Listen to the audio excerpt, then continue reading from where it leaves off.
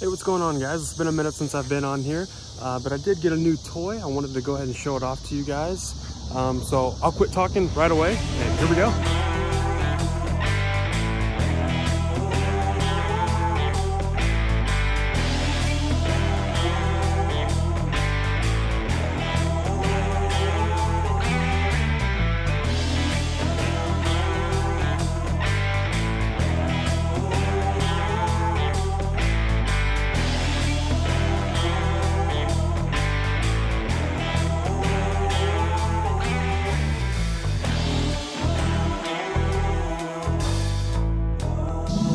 So as you guys can see, I did get a 2018 Chevrolet Colorado ZR2. So I searched long and hard to find this truck to be able to find a good deal on one. And I'm from Texas, obviously, looking at the license plate, but I did find this one up in Boston after looking for a month. I knew it had to be blue, and I knew it had to be diesel. So this one was low mileage and it was priced at a pretty appealing price. So I hopped my butt on a plane and flew to Boston, signed the papers. 30 minutes later, I was back on a plane headed to Texas. About a week later, they loaded it up onto a car hauler and shipped it down here. It did take one more week to get here, but it finally made it. So back in June is when I got this, finally getting around to making a video. Another thing, I wanted to make sure that it had the gold bow tie. I know if it did come with black, it'd be something to easily change out. But to me, the black is just a little bit too played out. It's just for me. Seems like everyone has black these days, so the gold adds a nice pop to the kinetic blue, which is something I was really looking for. So like I said, I did go for the diesel. This is a 2.8 liter Duramax. It's a 4-cylinder. A lot of people call it the Baby Max. Less than 200 horsepower, almost 400 foot-pounds of torque, which is pretty cool. It is slow as a dog, but I really wasn't looking for anything fast. I've had the Corvette, so this will definitely be a nice change of pace for me. Engine bay is filthy because I have been using it. Honestly, I haven't cleaned the engine bay since I got it back in June, but it's okay. It's a toy. It's fun. With the truck being diesel, there is one thing I plan to change about that, and that's not anything under the hood, but it's going to be this huge eyesore right here. This is a big boy. Looks like he hangs a little bit lower than the tire almost at this far edge right here. So that's something we're definitely going to have to get changed soon. I've seen a couple people on the forums have actually cut theirs back and then hung it a little bit higher right there at that hanger. That's something I'm probably going to do. I looked at AFE Power. They sell one. It looks absolutely awesome, but it is close to $500. So that's not something I'm really interested in. But it is an option that I could take down the road. As far as deleting goes, something else that I'm going to be deleting soon is this dealer sticker right here.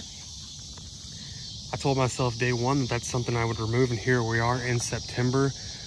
What is that, 3 months later, and I still have the sticker on there. I guess I'll get to remove that one day. So as far as changing stuff on the truck, there is a couple things that I have actually done, and here they are. This was the first order of business, and that was putting some tint on these windows.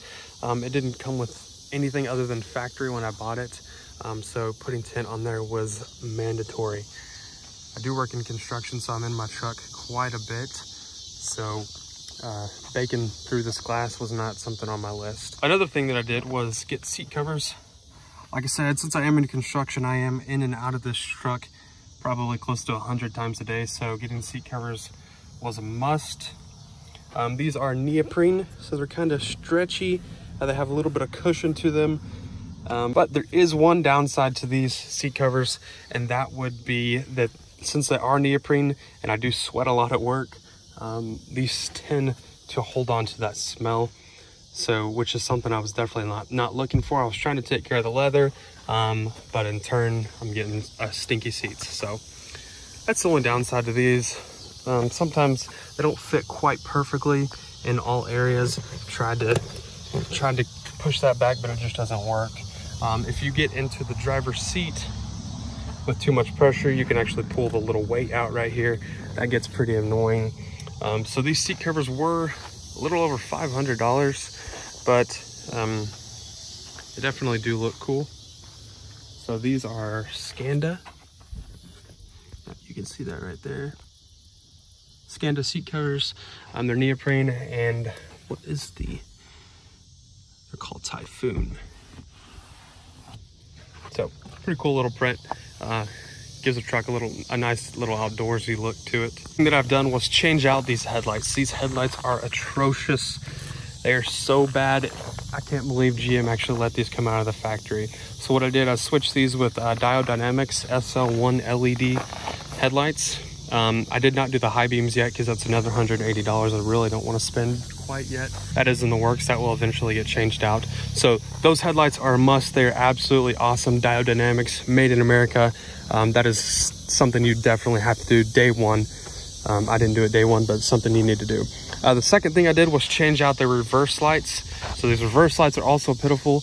Diode Dynamics makes some super bright LED reverse lights, and that's what I decided to go with. Also changed out the license plate lights right in here, giving the entire exterior of the truck a clean white look. None of those ugly yellow incandescent looking bulbs. So the entire truck is looking nice and clean, almost like a little mini Denali. That's about all I got for the little truck. It is my new toy. It is my daily driver. I've put quite a bit of miles on it since June. I've put a little over 10,000 miles. I do have more mods in the work. Something should be get done Friday.